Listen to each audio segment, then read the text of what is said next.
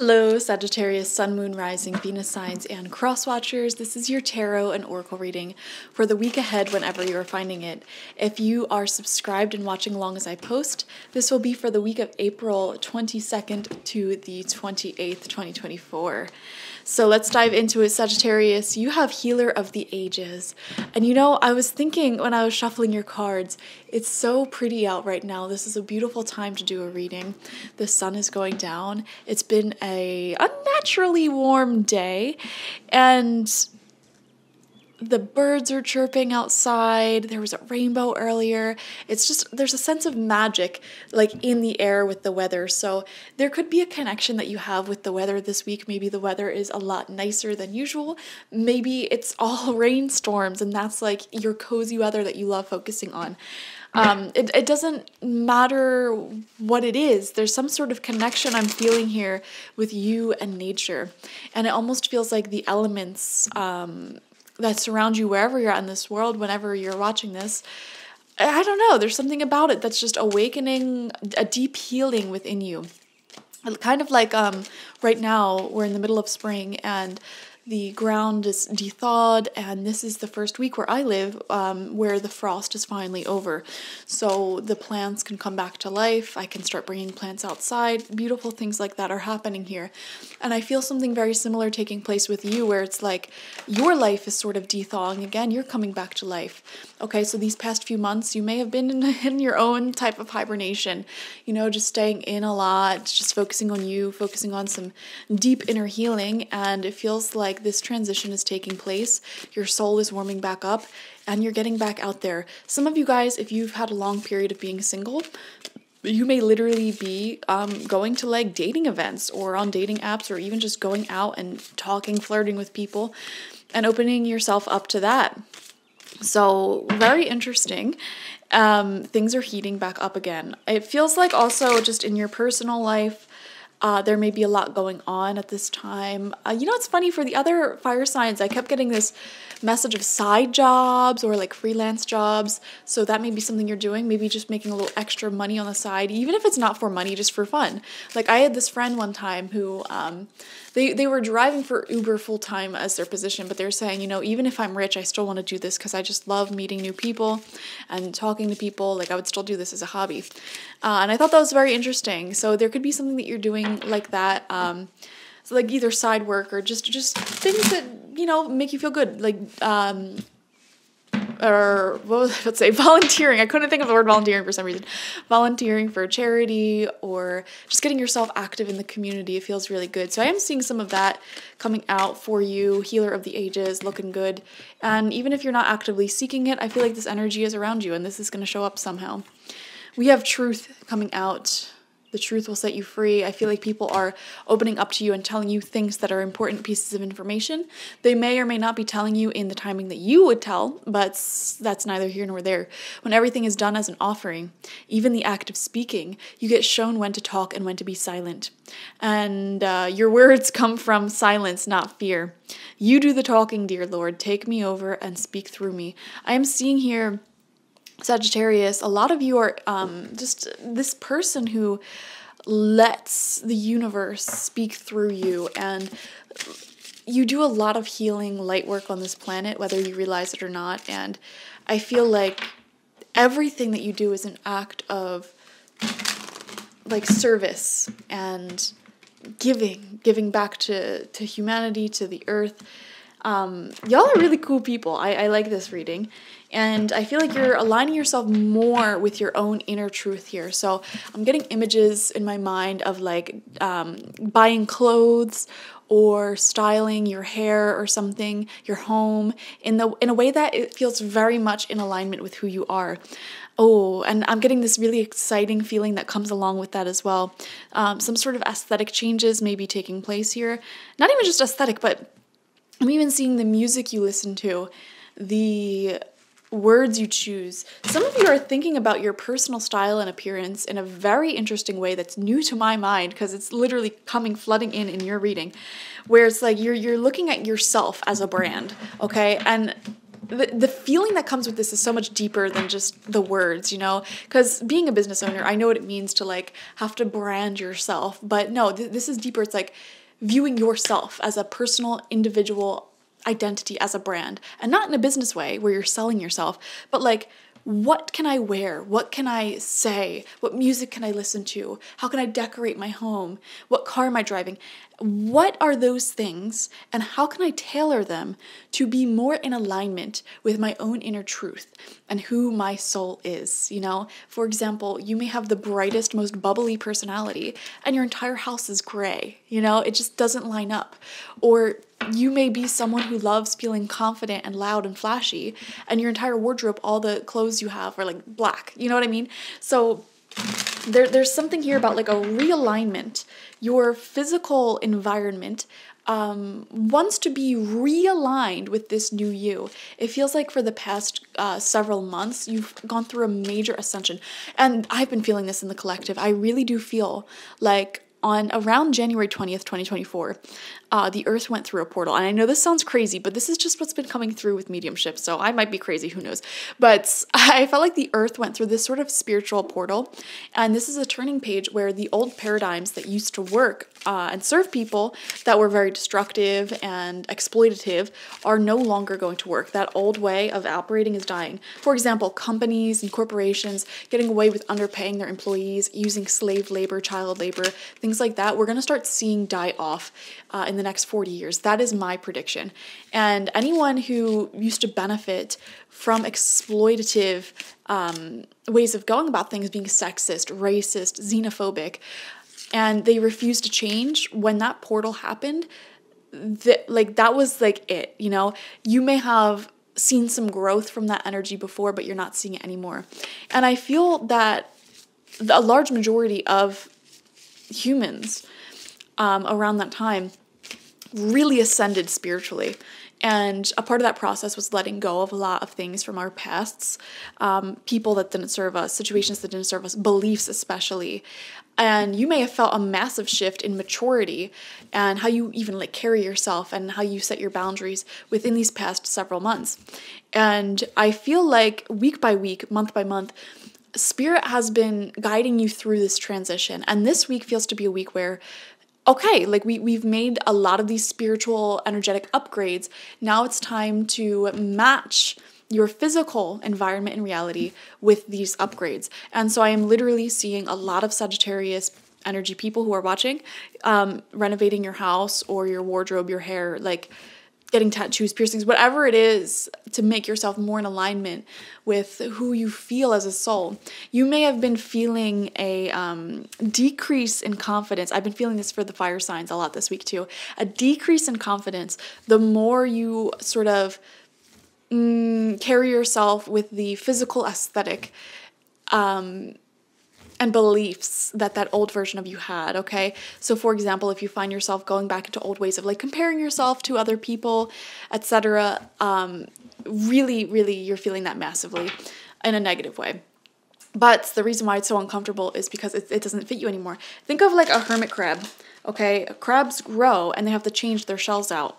Okay, and hermit crabs, when they grow, they literally, like, for 5 seconds, they do it so quickly, they remove their shell from their back, and then they find a slightly bigger shell to put themselves in. Same thing with plants. When they become root bound, you take them out of the pot, you loosen up their roots, and you put them into a slightly bigger pot. Not a pot that's overwhelmingly big, because then when you water it, the water stays there, it doesn't go anywhere, it becomes very moldy and rotten, root rot happens, things like that happen. So I see you here feeling uncomfortable emotionally, spiritually, mentally, when you're trying to keep yourself in the same old pot, the same shell that's become too small. And for some reason, physical aesthetics are really playing into this for you. So that's fascinating. Okay. But not just physical aesthetics, your thoughts, your beliefs, everything. All right. Anyways, we have cleanse coming out. Exactly. Yeah. Your body, mind, and soul are urging you to take time out for some much-needed cleansing. Just as you wash your car, clean the house, or tidy your office, your body also needs care and attention. It's time for some spiritual, emotional, and physical cleansing. Exactly, yes. I don't know why I keep getting these images. Some of you guys are like, man, I just need a little something to boost my confidence. And I'm seeing people like dyeing their hair. I'm seeing images of like brightening, whitening your teeth, getting a tattoo. Some of you might be getting. Definitely a lot of you are buying clothes this week, like new clothes that you feel really comfortable in, or just like match you more, you know? Like if you have this sort of hippie vibe and you dress like, I don't know, like casual Friday in corporate America, like it just doesn't match up, you know, so you may be getting more hippie clothes, you know, things like that. So anyways, let's dive into your week more specifically. We're going to be pulling 6 cards, 2 rows of 3 from the Murder of Crows Tarot. First card out for you is the 7 of Swords. Wow. Crazy way to start this reading. You know, this talks about people only looking out for themselves and being a little bit selfish. Okay. You may have been victim to that in the past, you know, and it's interesting because 7 of Swords is a very lying type of energy, and you had the Truth card coming out. I feel like it's becoming more and more apparent to you when someone withholds vital information to you. Another thing that I'm seeing popping up here that's very specific is you could have a friend or someone in your life and they may be honest and upfront with you because you have a very open energy and you don't judge. However, they may be telling you about how they withhold information from other people or lie to other people. For example, like you may have a coworker who you overhear like cheats on their wife or their husband, okay? Or you may have a friend who starts like dating someone and they don't like tell that person what their intentions are, and they may have very specific intentions that, you know, a lot of people might not really like. You know, it's things like that. People for some reason feel comfortable sharing that with you. And I feel like more and more often as time goes on, you are becoming less of a safe space for people to share that information with. And that's a good thing. You know, it's like, I appreciate you telling me this, you know, but how do I put this? It's not that you shame or ridicule them for acting in a way that may not be morally correct. It's more so that you feel increasingly uncomfortable in situations like that where there are people who treat others with disrespect. You know, it's like, I don't want to be around it anymore. I don't care if you treat me well. Like when I see you treating other people wrong, you know, that makes me uncomfortable and it makes me lose my desire to be with you as a friend, family member, whatever. So I am seeing some of that information coming out, some truths coming out around that. And it makes you uncomfortable because it's like, okay, but what are you withholding from me? You know, because I'm not special and nobody is special. Everyone is equally deserving of respect. So I think it's a massive red flag when people say, oh, yeah, I'm treating this person like that, but I would never treat you like that. Why? I'm not special. You know, if you're a liar, you're a liar. And end of the day, it does not matter the people outside of you. Everyone outside of you, everyone outside of everyone else. We're all just reflections of each other. Okay, so when someone is lying to someone, they are just a liar. It's not because that person elicited them to lie. That's never the case. If I ever am in a relationship or a scenario where I feel like it would be easier, more simple to lie, and I feel like I want to lie, I ask myself, what is wrong with this friendship and relationship where I feel like I have to walk on eggshells and lie and hide things? And then usually I don't end up remaining friends with that person because who wants to walk on eggshells? Okay, now sometimes a lot of liars, here's the thing though, they lie because they're insecure. And usually they grow up in an environment where they may have been harshly criticized for something and, or like, you know, grow up with like helicopter parents or something, or just didn't get enough attention. And they found that lying was often the best way to either get that attention or avoid confrontation. And it can become a habit. And, you know, some people are just lazy. You know, they don't have the strength, they're coward. They don't have the strength to have an emotional, deep conversation that may not be the most easy to have. So I don't know, I'm just seeing someone in your energy here, and they may not be lying to you. It doesn't feel like they're lying to you directly, but it's like their behavior, how they treat other people is a big turnoff to you. And I feel like it's becoming increasingly uncomfortable to be around this person, just like the hermit crab outgrowing their shell. All right, we have the Strength card coming out. Exactly, guys. This is what I'm saying. Strength card describes exactly what this person lacks. What this Strength card represents the ability to sit with uncomfortable emotions and in uncomfortable scenarios. She literally has her hands in this lion's mouth. Both are in control. Both are very trusting. She trusts this lion, the lion trusts her, because even though it's an uncomfortable situation, you know, operating out of a place of love and honesty and mutual respect, there's never anything to fear. And I feel like you are in this position of strength where you are wanting to operate your relationships in your life at a very high degree of integrity, truth, honesty, accuracy. And I feel like you may open up some more difficult conversations this week. I do see that for some of you, healing deep conversations with people who may avoid those types of conversations and run away from those types of conflicts. And I don't know, I keep getting this increased sense of discomfort with people who are conflict avoidant. Very specifically, like people who don't want to have any problems, who don't want to talk through issues. And when you give them some constructive criticism to improve upon your relationship or friendship, they start getting really defensive and angry, etc. Those people, you can love them to death, but you're never really going to have a healthy relationship with them until they learn how to undo that behavior on their own. And if they're unwilling to put in the emotional work to do that, then that's something else. However, for a lot of you, the interesting thing I'm seeing here is that this person may actually be getting help. They may be going to a therapist. They may be doing some sort of work. It is not your job to heal this person. I do want to say that. But it's like the level of integrity and strength that you're capable of having in relationships, and you want that. And I feel like you're less willing to settle this week, which is great. We have the 9 of Swords. Yeah, see, here's the thing. 9 of Swords represents painful emotions, mental health issues, and coming out right next to strength is actually really, really good, because I'm seeing this is a week where you guys are really focused, especially with Healer of the Ages. Oh my God. This is giving like therapy vibes, okay? Deep journaling, deep conversations with people, opening up about your mental health, opening up about how you've really been feeling in certain relationships and situations and dynamics, I feel like it's definitely happening, okay? So this is a week of deep, deep, deep conversation. Second row of cards out, fourth card. We have the Hermit. Very special.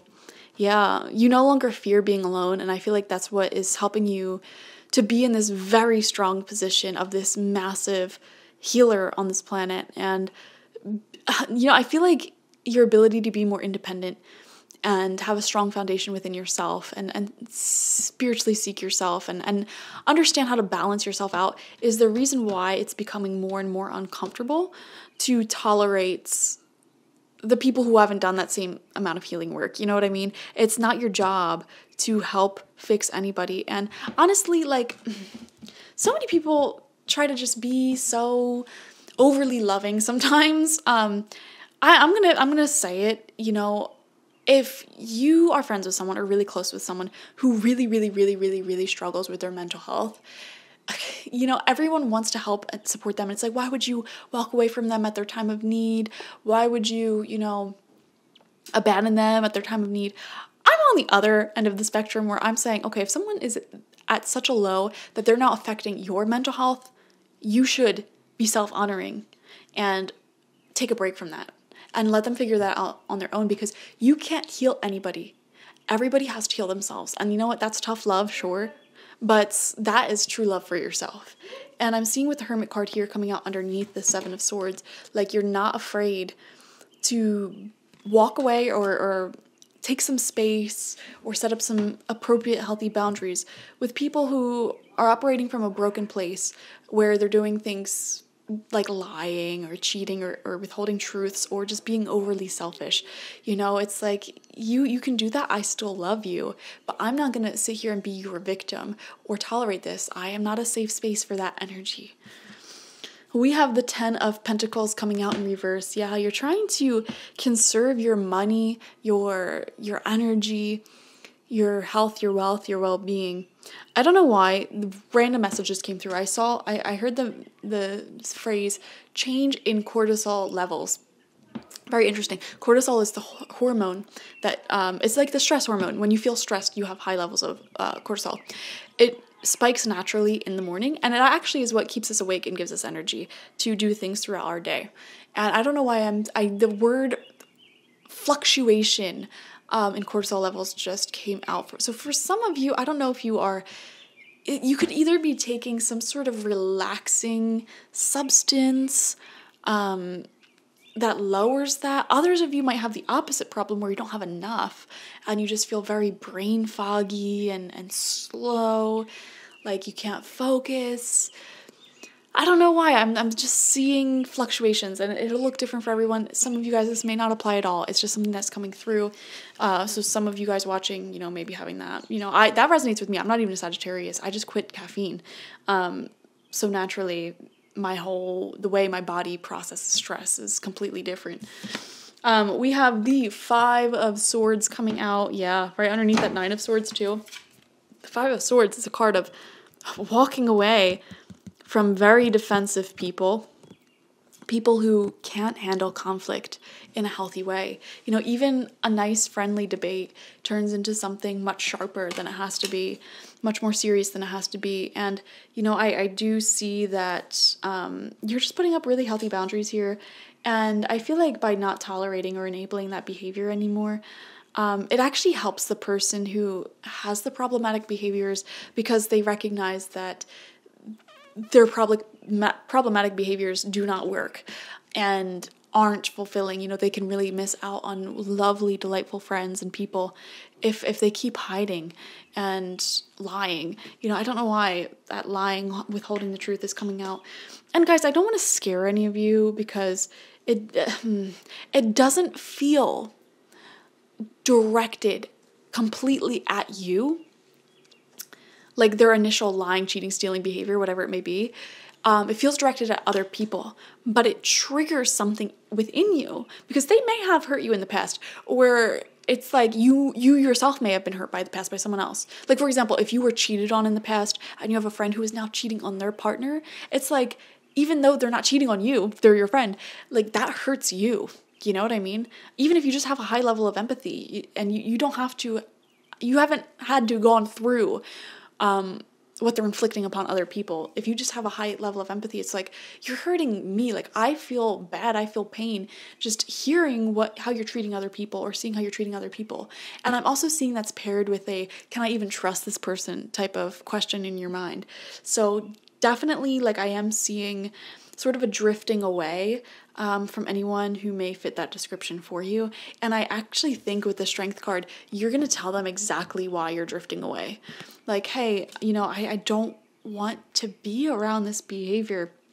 And you're saying it in a way that's so mature and just amazing. And I think it'll actually help the other person as well, because they're going to recognize, you know, what they're doing wrong here as well, even if they get very defensive with you, you know?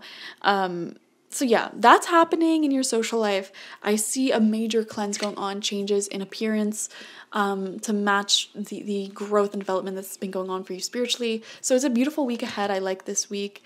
You feel very powerful, Sagittarius. Thank you for joining me. Definitely watch for your sun, moon, rising, Venus signs. And like this video, subscribe if you've not already, and comment how this resonated down below. If you want a personal reading with me one-on-one, the link to that is always in the description box, spiritpsychic.org. I also offer my intention oils there and spiritual life coaching sessions there, so check it out. Bye-bye.